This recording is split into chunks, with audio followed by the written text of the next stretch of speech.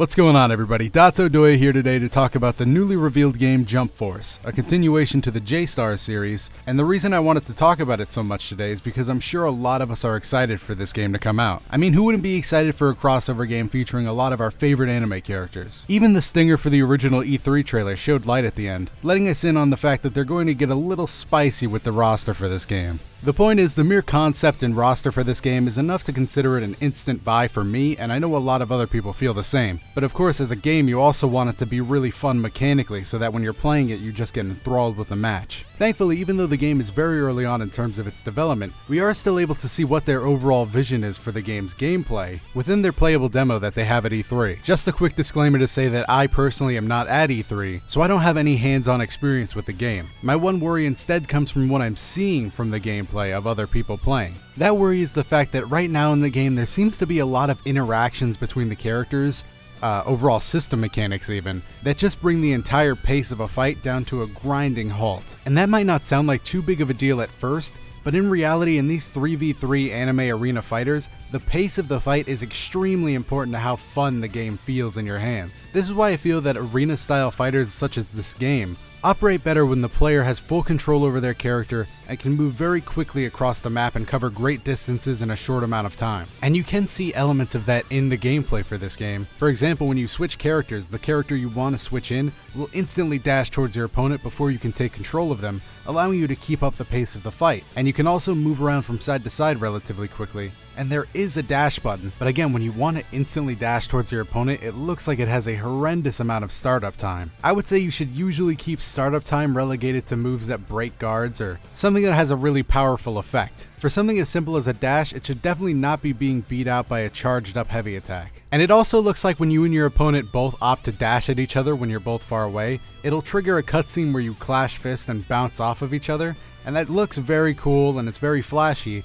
But in reality, it takes a long time and you just get reset to neutral, and then the game practically restarts over again. In another arena fighter that I feel handles the formula for arena games very well, Naruto Ninja Storm, if both players dash at each other, you just bounce off of each other and can instantly get back into the fight. It's kind of like a quicker and less cinematic version of this. Don't get me wrong, this is cool, but when you're seeing this for the 100th time, I guarantee you will not like it as much. And before we move away from the Ninja Storm comparison, I do want to say that I personally think Jump Force looks like it could use a little more speed in pretty much all of its movements. Everything from the supers to the movements to even the attacks look like they could be sped up by maybe like around half a second, probably to give it that little bit of extra punch. Just make everything look like it's going a bit smoother and faster. If anything, the environments in this game are even bigger than the ones in Ninja Storm, so allowing the characters to be even faster than the ones in Storm wouldn't be too bad of an idea, at least in my opinion. The stage transitions that we can see in the gameplay also look like they're going at a way too slow of a pace.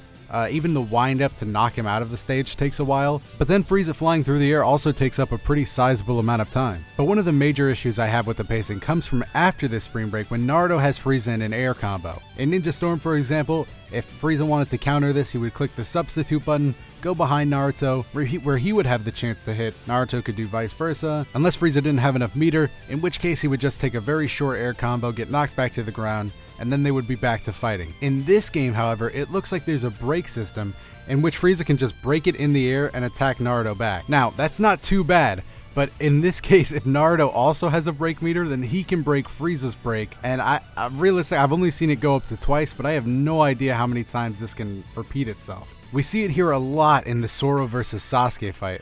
In this one section, Zoro breaks Sasuke's guard, Sasuke counters, Zoro follows him in the air, Sasuke counters, Zoro counters, Sasuke counters, and then we're back on the ground where even more slow movements take place, including a very long windup for a super. Overall, it's these mechanics that really slow down the pace of a fight, and I think that might be what's leading people to believe that the fighting system isn't all there, because we only see the few couple hits of a combo, and then for the majority of the rest of the game, it's just clashing and breaking. All they would really have to do to speed this up is either A, speed up the animation, or B, instead of breaking, maybe just teleport behind them like they already do on the ground. Really, I think the only thing this game could really benefit from is just a refocusing on making sure that the combat is fluid, and then they can work on other things such as really nice interactions, stage transitions and all that. Of course, this isn't me complaining, this is a very early development. Of course, they want to have cool things to show off at E3. So So my personal hope is that fluidity comes a little later on in the development cycle, and when we're playing this in our hands after we just bought it, then we can all say it's very fluid and very fast and hopefully a lot of fun. Those are just my thoughts on Jump Force though. Let me know yours down in the comments below. I'm sure a lot of us are going to pick it up anyway because of the insane roster. Let me know your dream roster down in the comments below, as well as your thoughts like I said. I'm Dotodoya. I'll see you in the next video.